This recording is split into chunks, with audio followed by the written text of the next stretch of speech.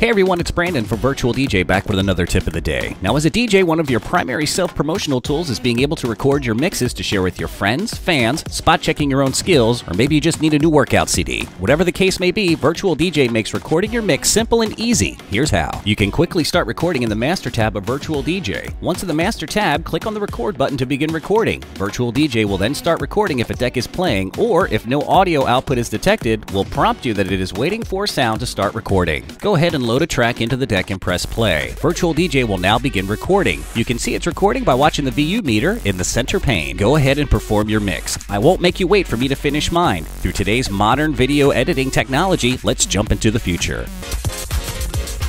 Alright, we finished our mix. Let's go ahead and click back onto the Master tab and click the Record button to stop recording. To check out your mix, click on the File button to open the Recording Options tab in Settings. Now click on Recorded File. You can select Show in Browser to show the file that you've just recorded in VirtualDJ. The VirtualDJ browser will now jump to the folder location where your mix is saved. Close the Options window to see your recording. Since we did not change any of the default options, VirtualDJ has named the recording Untitled. You can now load this file into a deck and play and listen to your recording.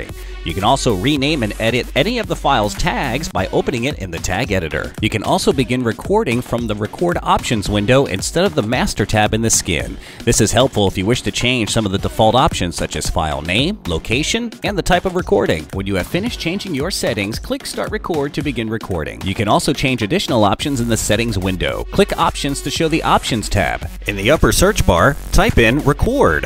VirtualDJ will then show all of the recording options. Here you can change the behavior of how VirtualDJ records, such as auto-split the tracks, the quality, recording the microphone, and other. As you can see, VirtualDJ makes recording your mixes simple and easy. After you're finished recording, you can use your favorite third-party software to burn your mixes onto CDs, copy them to flash drives, or upload them to your favorite social media sites. That'll do it for this tip of the day. We hope you found it helpful. Till the next one, remember, the gain knob is not a volume slider. Don't treat it as one.